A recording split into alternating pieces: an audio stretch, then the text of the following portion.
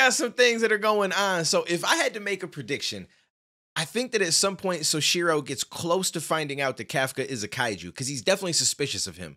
But I feel like by then Amina is going to be aware of it, and she's going to help defend him and kind of redirect things. Either that or Kikaru does. But I'm still kind of confused at the fact that Kikaru talked to a kaiju, and she was blown away that it can talk, and it doesn't seem like there's been any dialogue about that ever since that moment. I don't know if she just forgot, or if the conversation happened with her and the higher-ups and we just don't really know about it yet. But I just felt like that would have been a bigger conversation piece. So we'll find out.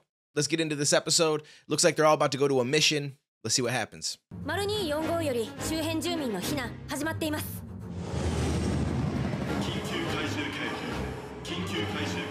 自衛隊との連携はレオンモール駐車場に自衛隊特化連隊指揮所を設営中です。本住の方はどうか。環縄断層で発生後、地中を成長しながら移動。増殖期に入り、地表に姿を現したと思われます。周辺被害を考慮すると、本住の撃滅は討伐区域の内側、地区ブラボーが最適と思われる。本住は私が担当する。覚悟はええか。怪獣退治の時間や。怪獣8号、まだ信じられないけど失望させないでよね、日々のカフカ。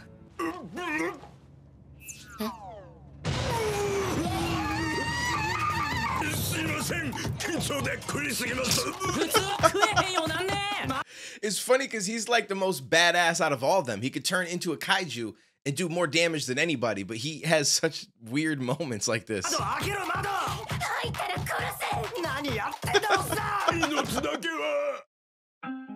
Yeah, you gotta love Kafka, man. He's actually a fun character. I like him. ここが討伐地区。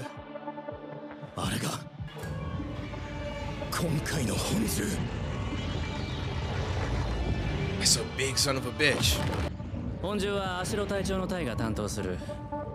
問題は無数に生み出されている余剰や。訓練場でいくらいい成績を出しても命は一つも救われない。戦場で力を示してみせろ、ひよこども。各小隊および自衛隊の準備完了しました。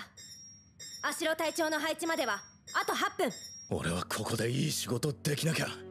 このままやとお前は生体院になれん。3ヶ月後にはクビやで。My man's got to turn up. It's tough because he's really not qualified at all. Just outside the fact that he could turn into a kaiju, but he can't do that to prove his worth because he can't let them know. So he's kind of in a little bit of a spot. But if he could play good support and give good information, then I feel like it could definitely help. 絶対成功させましょう。初任務。地区エコー、余重の侵入を確認。I feel like if worst comes to worst, Kikaru is going to give him some credits. Maybe not like killing anything major, nothing that's outside of, you know, the realm of possibility, because they're not going to believe too much. But if she says that he greatly helped her in doing what she did, is a better chance that he's going to stick around. 行くぞ、キコル。なんであんたが命令すんのよ。死ぬなよ、市川。初任務成功させるぞ。ゾンビや。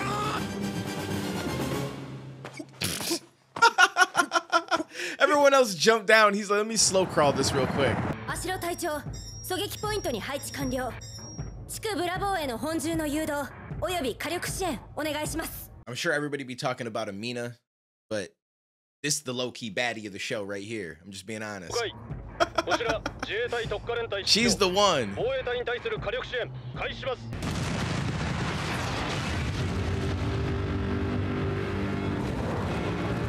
さて始まったな、デビュー戦。まずは先輩たちの道義も抜いてみせろ。妙に落ち着いた感じだ。スーツが答えてくれるのがわかる。戦力解放。前出すぎ。1% なんだからもっと下がってなさいよ。せめて邪魔になんねえとこで見学しててくれ。まだ敵の急所が不明だ。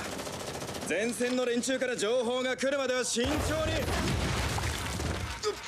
急所っぽいところ全部ぶち抜きます。She took that as a challenge. 入って 1,2 ヶ月の威力じゃねえ。これが篠宮キコルか。ナイス。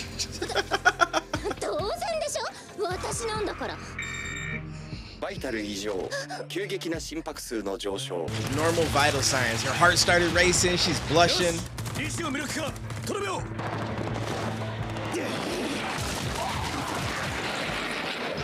見たかレノ。あ、お前それアシストなしでやったのか。はい。弾の性質を炸裂から凍結に変えてみたんですけど、コツ掴んだらもっとうまく狩れる気がします。まだだ。もっと強くならないと先輩が変身しなくて済むように。中之島小隊長、あいつら何なんすか。自信なくします。今年は豊作とは聞いてたが、ここまでとは。片やワイルド系、片や爽やか系。確かに豊作だわ。顔の話。 Yo, cougar mode. Yo, I like that. She turned up. I was gonna say, yo, listen, she might be the other baddie. I like the hair. That's wild. She about to start hunting her prey. 星名副隊長から数人突出しているのがいるって聞いてたけど、それだけじゃないわね。例年に比べて新人の平均解放戦力が高い。みんな頑張ってるのに足手まといにしかならん。なんか俺にできることはねえのか。Yeah, it's not gonna look good if you get to the end of this. They're clearing out whole areas, and you haven't done a damn thing.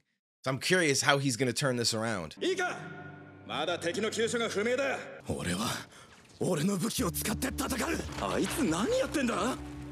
おお、たった1%でもスーツのおかげで解体しやすい。よくある菌類系怪獣の構造だな。ただ定番の場所に核がない。星名副隊長、核の位置が分かりました。首の付け根です。ただ背骨の役割してる硬い繊維筋の下にあるんで、攻撃力の低い隊員は側面から撃たないと通らないかも。予習にも増殖器官がついてます。 Smart man. I mean, listen, he can't fight worth a damn if he's not a kaiju, but he's been through all of these bodies doing the cleanup, and he knows exactly what he needs to do. So this is going to be what makes the difference for him. ケツのところの白いボコボコの器官です。予習の死骸から新たな予習が発生するかもしれません。お手柄や。今の情報を全隊員に共有してくれ。It's my girl. 予習の核と増 Okanagi 殖期間のデータを共有します。前職の経験もあるやろが、日頃の勉強の成果が出たな。防衛隊の役に立てた。転がってる死骸片っ端から無力化させていきます。なんだ。あっちも始まったな。防衛隊は本銃の脚部に対し攻撃を開始。目標補足、撃ち方始め。どっちがかっけえ隊員になるか勝負だ。 She came with cannon. これが今の私。解放戦力 96%。 ファイヤ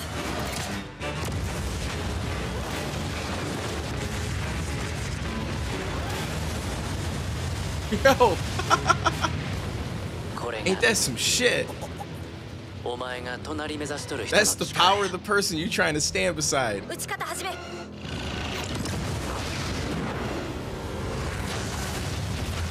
本銃の生体反応消失。倒れます。 That's a bad bitch. Part of my language. 3段装填完了。撃ち方始め。本銃大破。完全に停止。4段装填完了。え？しかしすでに本銃は沈黙しています。号令を。テレビや双眼鏡越しに見るのとは大違いだ。諦める気になったか？隣に並ぶということは、あれと同等の力を持つということや。そういう星名副隊長はあのくらいできるんですか？僕は狙撃武器の解放戦力が低いから、大型相手はアシロ隊長にはかなわん。小型から中型にかけては。副隊長後ろ。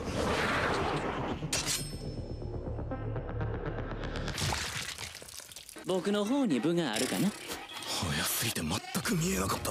That man is raw. 僕の家系は Okay. 室町から続く怪獣討伐の一族でな。おしゃべりをしまいや。本番が始まんで。けど今本獣は倒したって。本獣仕留めてもその死骸に残った余獣が。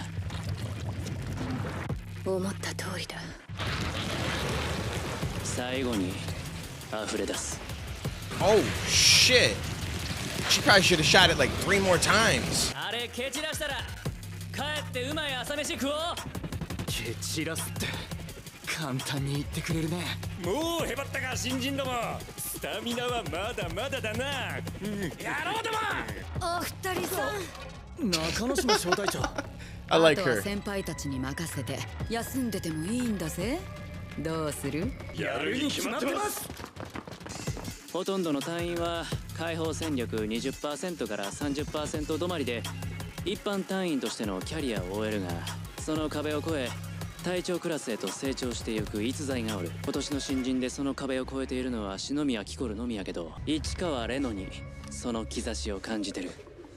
My man Ichikawa. Okay. Something's about to go down. モンスタースイーパーじゃ。なんでこんなところに作業員が。解体屋の出番はまだ後だ。 Why do I feel like it's gonna be one of the talking kaiju?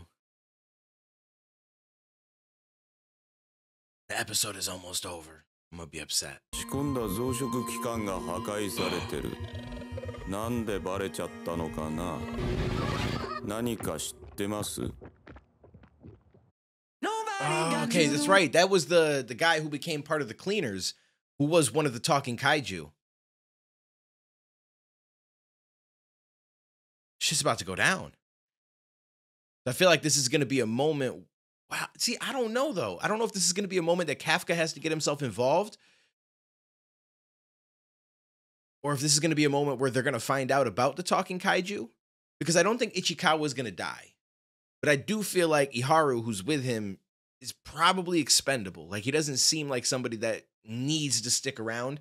So I feel like it's perfect that them two are together. And if something happens and he dies, but Ichikawa survives, he might be able to tell them, we met a talking kaiju who looked like a human. And that's going to change the entire dynamic of this show. Because once they realize some shit like that is possible, you start going different places.